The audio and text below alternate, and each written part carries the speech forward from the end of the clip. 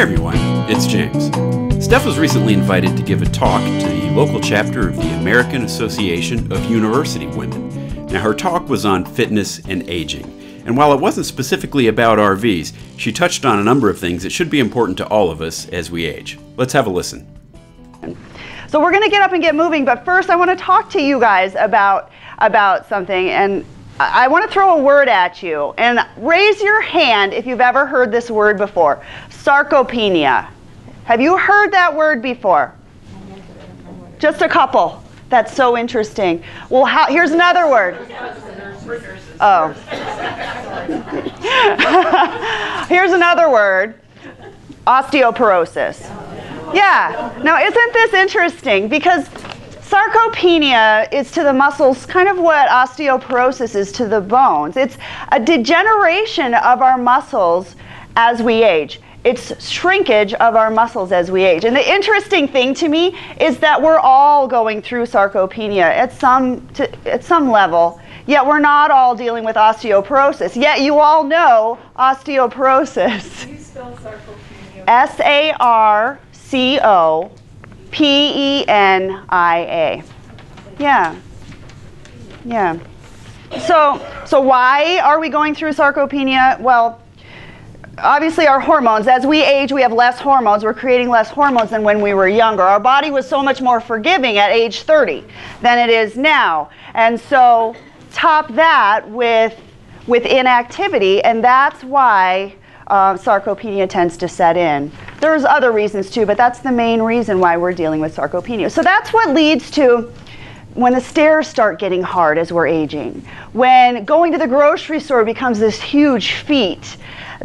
Some of that is sarcopenia. And that's what Silver Sneakers is about. We want to combat that. We want to fight sarcopenia, and we want to fight inactivity. So, and I've got I want to throw out two stats at you, two statistics. One comes from the World Health Organization, and they said inactivity doubles your risk of cardiovascular disease, diabetes, obesity, colon cancer, osteoporosis, lipid disorders, depression, and anxiety. Woo! Inactivity does all of that. The Norwegian University of Science and Technology, they do a lot of research on inactivity, and they stated that inactivity is just as big of a risk factor for disease as is smoking, as is hypertension. So sitting on the couch watching TV is just as bad as going out and having a cigarette. That blows my mind, and that's really scary.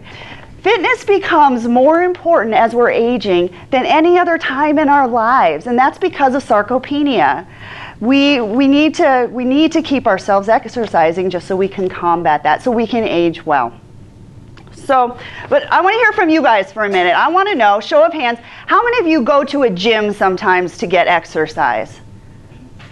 Quite a few. That's great. And that's not the only way to get exercise. How many of you do home workouts within your home to get exercise?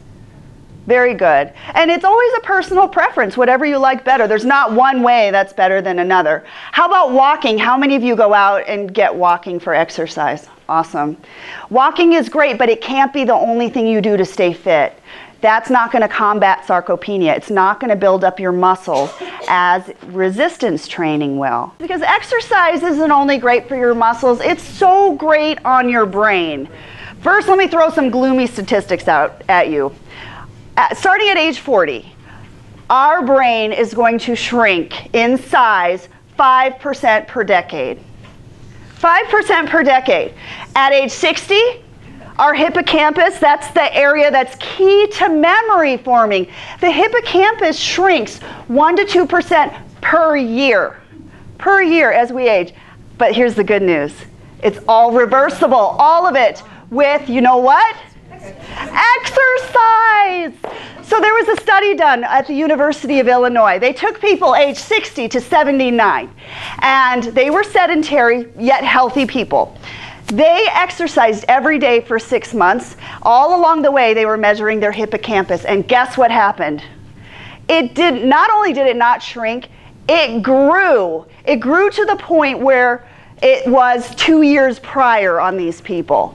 So they were 2 years younger in their hippocampus region because they exercised every day for 6 months. How cool is that? Exercise made them grow their hippocampus region of their brain. I see some of you fanning, that's good. So that means we've got some circulation going, and that helps to keep you mentally sharp too. Having good circulation going in your brain, getting the blood flowing through your brain. In fact, in the journal called Neurology recently, they cited a bunch of studies that showed that physical exercise actually trumps mental exercise like doing Sudokus, crossword puzzles, in keeping you sharp as we age. And the reason for that is that good blood flow that happens in your brain with exercise, like what we just did. It was making the blood flow through your brain, which causes BDNF to be released, which is a chemical compound to be released in your brain, which is required for more neurons to be created in your brain. So you need that BDNF to be released in order for your brain to make more neurons. Exercise does that. Sudokus don't. So ladies, pencils down sometimes and put the running shoes on when you're trying to do those trying to stay mentally sharp. So, okay. Well, that's all I had, so thank you very much.